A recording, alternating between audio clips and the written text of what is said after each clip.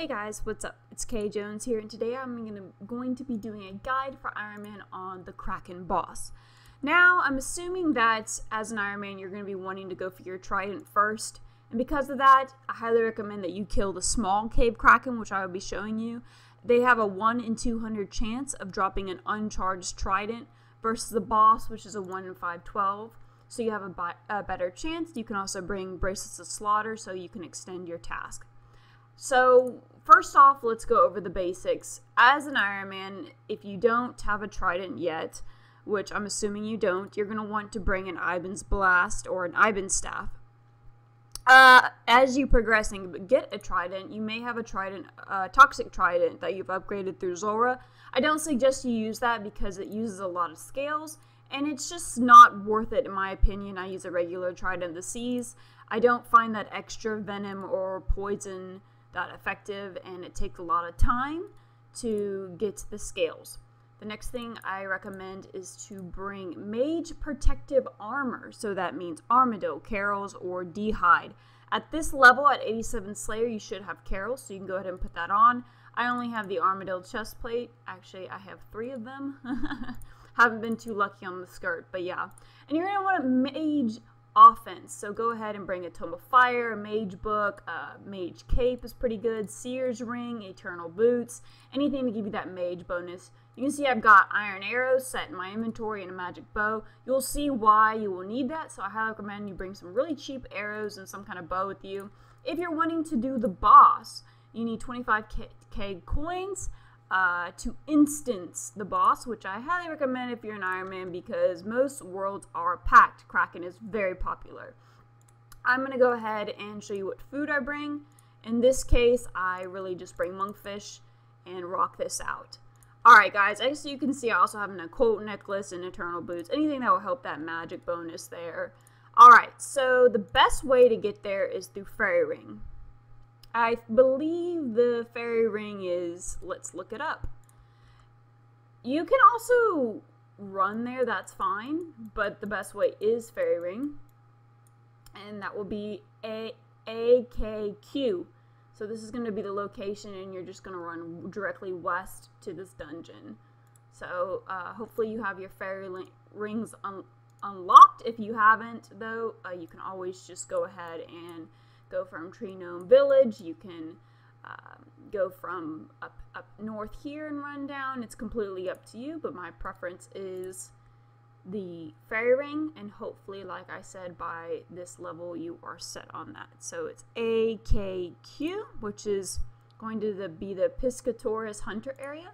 So let's go ahead and go there. First, I'm going to be showing you the smaller Kraken, which is what you're going to be wanting to kill to get your first trident. So yeah, that Iben's Blast is going to be really great for these guys.